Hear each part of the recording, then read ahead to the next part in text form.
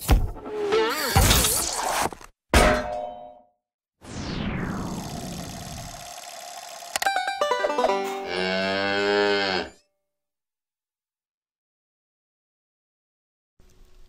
everybody, Michael Park here for CreativeCal.net, and this will be part 3 in my particular basic training series where I'm going to go through and show you guys some of the various things that you can do with Trapcode Particular, starting kind of from the basics up.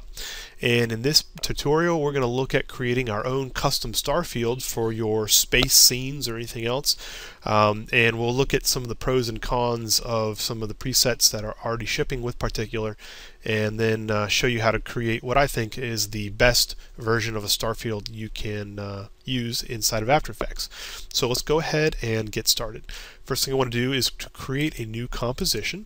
So we'll make this 720p, 23.976 frames per second, 7 seconds. This is going to be plenty of time. We'll just call this final. Click OK. Alright. And to this we're going to need a solid layer to put Particular on. So we'll go Layer, New, Solid, or hit Control Y. We'll call this Particular Stars. Make sure it's comp size, the color doesn't matter, and click OK. We also might want to throw a background in here, so let's just go Layer, New, Solid, call this BG for background. We'll just make it black for starters, and click OK, and drop that below our Particular Stars. Now, you may be wondering, why are we going through all the trouble of creating a Starfield in Particular, especially making one from scratch? You might say, hey, you could use a spherical map, or you could do a lot of different things. The problem is, if you were to use a spherical map, you'd have to use a different plugin, perhaps something like Horizon from Trapcode, if you have that. And you're going to have to find a Starfield map that you like, that's high enough resolution, and it might not fit every need you have. You might want different colored stars. You might want motion blur to look a little different. And there's just a lot of things that you can do with Particular that you can't do with any other method. So we'll go ahead and concentrate on Particular. The second thing you might be asking is, hey, doesn't Particular ship with Starfield Presets? And the answer is yes, it does. But let's take a look at those.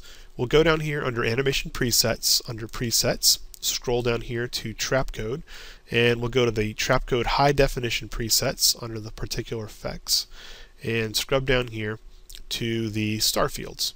You see we have Starfield Static 1 and Starfield Static 2. We'll drag Starfield Static 1 out onto our layer and then scrub through the timeline.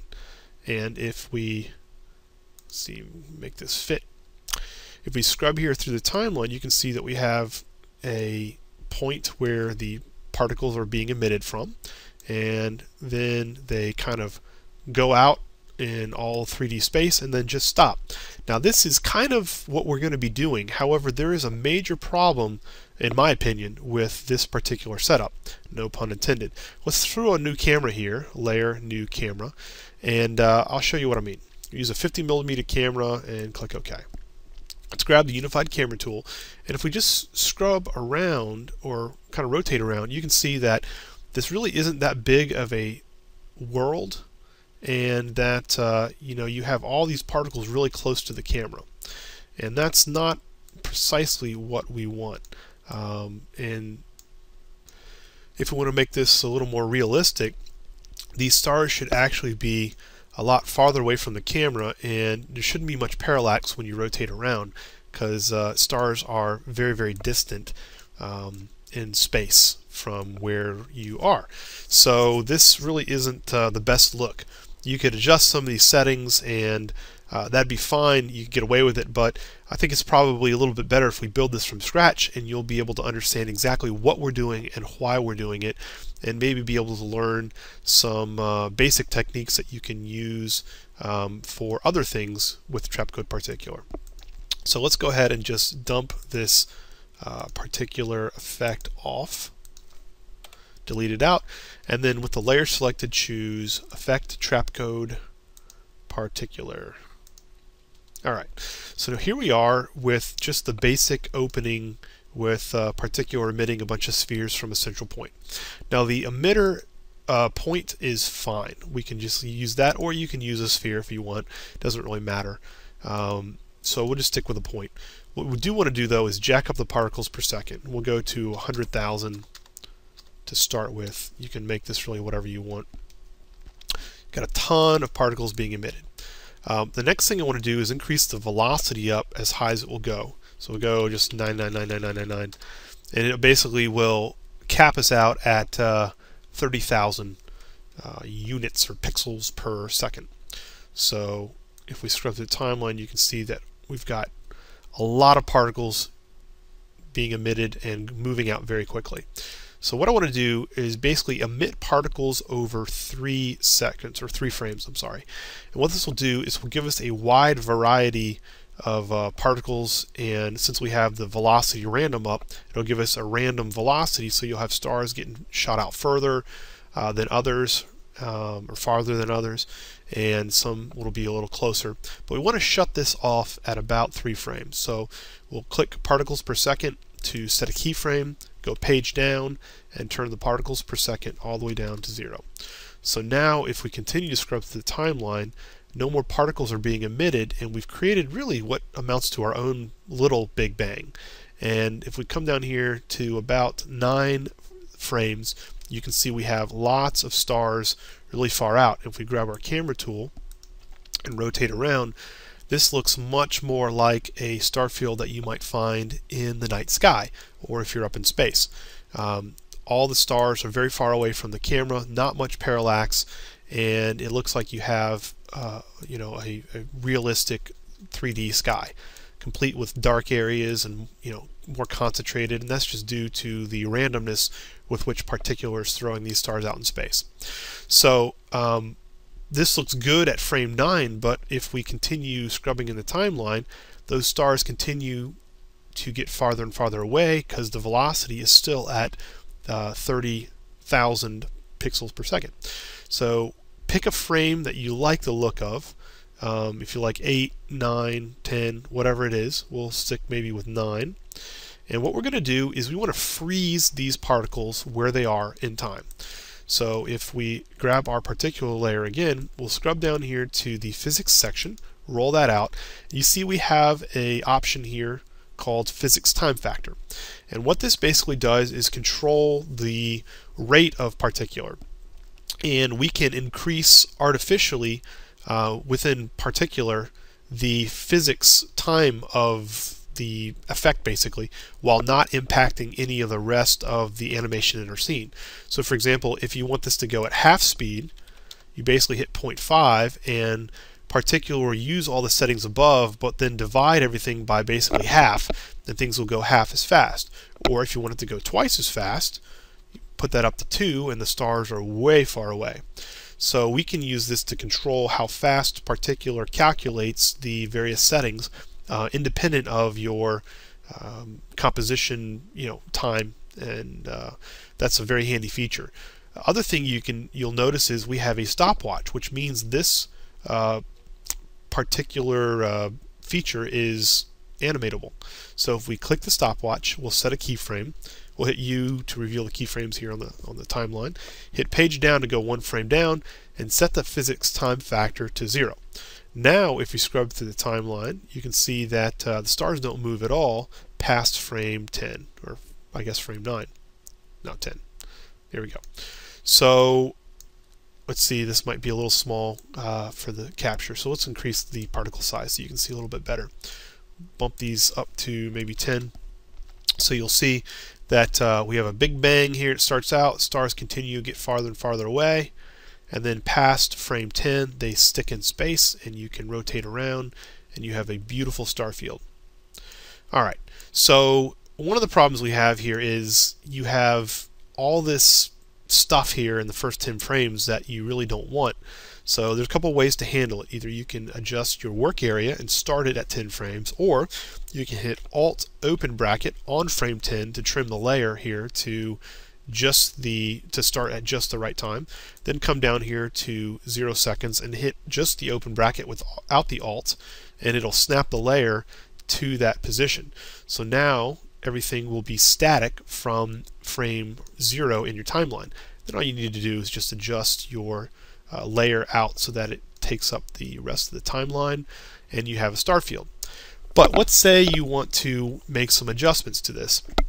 For example, if you note the night sky, not every star is pure white. Well, there's a handy way to do this inside Particular. If you want to do it very quickly, just come down here to the color random here, and you can increase this up, and you will introduce every different color of the rainbow. I'll increase the size so we can see. So by adding color random to this, we have increased just the colors overall. We get this plethora of colors, if you will, and we can dial this back, so we just introduce a hint of color to it, like so. And then if we dial the size back down, you'll notice just a very slight tint to this. Not enough to be distracting, but still enough to add a little more life to your scene.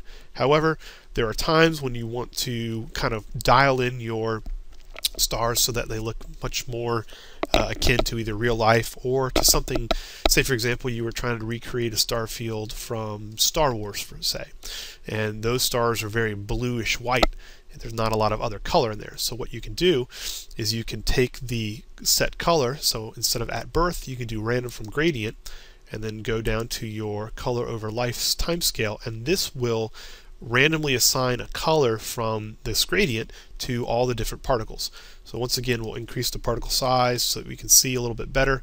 And if you just go through the presets here, you can see that you can click any of these and the stars will grab a random color from that gradient and apply it to one of the random stars. So that's great. What we can also do is adjust this gradient to whatever colors we want, and it will update accordingly. Alright, the next thing I want to talk about here is motion blur. And right now we don't have any camera movement, but Particular allows for real 3D motion blur, which is great if you're going to be moving around your scene. So let's take a look at how that works. First thing I want to do is introduce a little bit of movement to the camera. So the way I'm going to do that is just by simply adding a wiggle to our point of interest. So I'm going to alt-click the stopwatch and type wiggle, open bracket, 1 time a second, maybe 500 pixels, click enter, and if we scrub through the timeline, you can see we just kind of move around a little bit just to add some motion so that we can see what motion blur does inside of our comp here. Once again, I've got these stars up pretty big for what I would like, just so that you can see a little bit better. Let's go back to our Particular stars layer here, and if you want to add just a quick motion blur, you can turn on the motion blur settings for the entire comp and then turn on the motion blur for the layer, and you will see we've introduced motion blur to our stars, which looks pretty good. Nothing too bad here. What it's basically doing is using the settings from the comp settings for motion blur, the shutter length and everything else, and applying it to our particular layer. Now if we want to dial in our own stylized look of motion blur, we could come down here to rendering under motion blur, and we can change some of these settings. For right now we have the comp settings, so that means if our layer has motion blur turned on in the composition, it will apply it to Particular. We can go ahead and turn that off and change the motion blur from comp settings to on. And this will basically use the shutter angle, the shutter phase, and the opacity boost from the motion blur dialog box right here. And as you can see, it's a much different look. So if we turn on motion blur like that and then change it back to comp settings, you can see that I think the comp settings have a shutter angle of about 180 degrees, and the default for Particular is 360, so you get much longer streaks. You can also see that this has dimmed out our stars something fierce, and what you can do to kind of combat that is to increase the opacity boost. What this will also do though is increase the brightness of the stars even when they're still a little bit, as you can see. Alright, so that might not be what you want. There's another way to increase the opacity of the stars as you've got motion blur on it, which doesn't have anything to do with opacity boost, and I think is probably a better way to go, much more realistic to real world. and that is to actually introduce high dynamic range to our stars. Starting with Particular 2.0, Particular now supports HDR, high dynamic range. And the way that we apply that is we go to our project settings. We can alt-click the bits per channel to go to 32 bits per channel. So now we have the capability of using high dynamic range color. We'll go back to our effects, and let's go here to our color over life.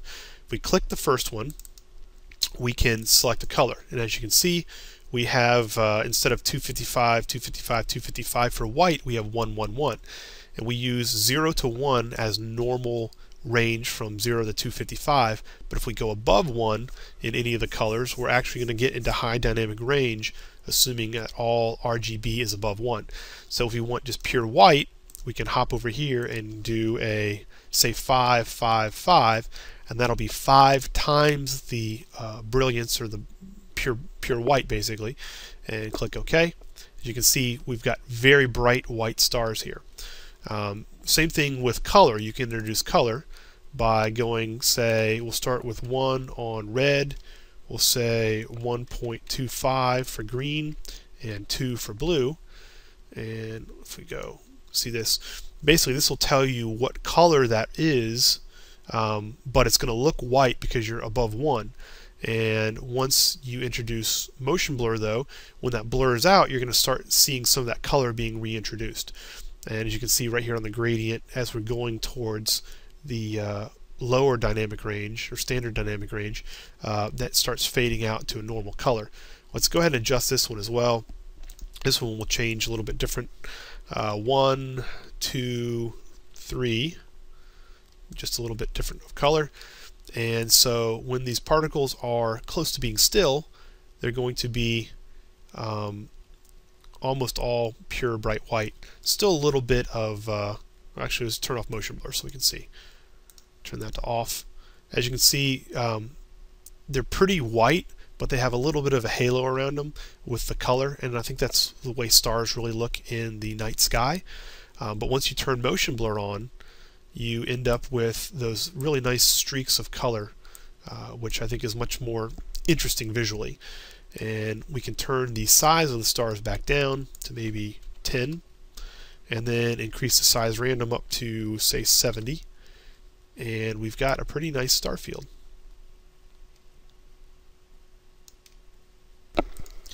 As a final note, if you're doing a lot of movement around inside your comp, and you're moving very far either in X, Y, or Z dimensions, you may run into a problem where you are actually getting too close to the stars.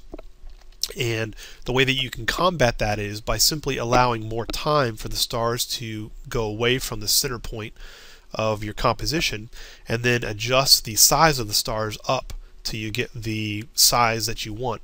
And this way you'll basically create a bigger sphere within which to fly around. So that's just another handy tip for Starfield. Well, I hope you enjoyed this tutorial and got some useful information out of it, and hopefully this will increase your ability to manipulate Particular to get the effects that you want.